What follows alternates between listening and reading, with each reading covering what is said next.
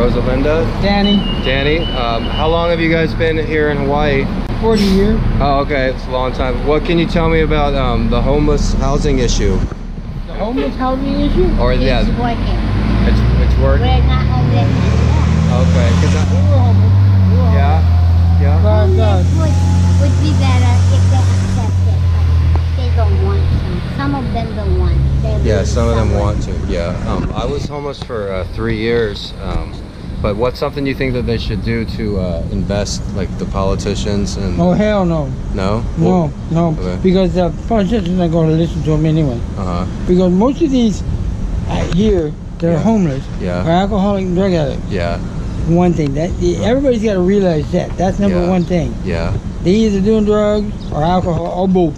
Yeah, but they would rather have a home, right? Like even if That's they a had yes and a no, because you have to. It's the individual that they got to sit down and talk about what's going on with them. Find out what's up with them, then suggest a housing. Yeah. But you cannot. It's like they were saying, you can lead a horse to water, but you can't make it drink. Yeah. You can't. Because there are a lot of homeless. They don't want to get off the street. Yeah. They just want to be left alone. True, just true. What's do you guys are usually a Republican or Democrat or not really? It all depends on who's running. That's how you get my vote. Do you think Trump's doing a good job or? Trump he's a trip. He's a when it comes to the economy, he's the best qualified president we've ever had. Okay, yeah. Because he's a self-made business. Billionaire. Yeah, billionaire. Yeah. I mean, he's not into 1 billion. He's into the hundreds of billions. Yeah. Because the people he knows worldwide. But when it comes to the politics, it's very dangerous. Yeah. Because he's volatile when he doesn't get his way. Okay. He's very verbal with a lot of anger behind it. Yeah.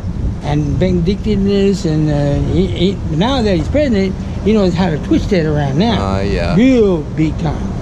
Now he knows the ins and outs of all of the special projects that the government is doing. Yeah. He knows them already now. Now when he gets out of office, he'll start going after it. Yeah. And make his fortune even bigger. That's true. But back to the homeless issue, like not all homeless are on drugs, right? I mean, there's some that are just... I want to tell you something. And this is, I'm going to deal with it percentage-wise, all right? 98% of all people that are homeless are alcoholic drug addicts. 98%. Would you say, baby? Yep, I agree. 2% maybe no. Well, when you guys were homeless, you guys don't seem like alcoholics or drug addicts. I was big time alcoholic. Yeah. Alcoholic, big time. Yeah. I never been alcoholic. You never been alcoholic? Both of us mess around with the ice and the You can call me drug addict, as my kids said, but I'm not an alcoholic. Yeah.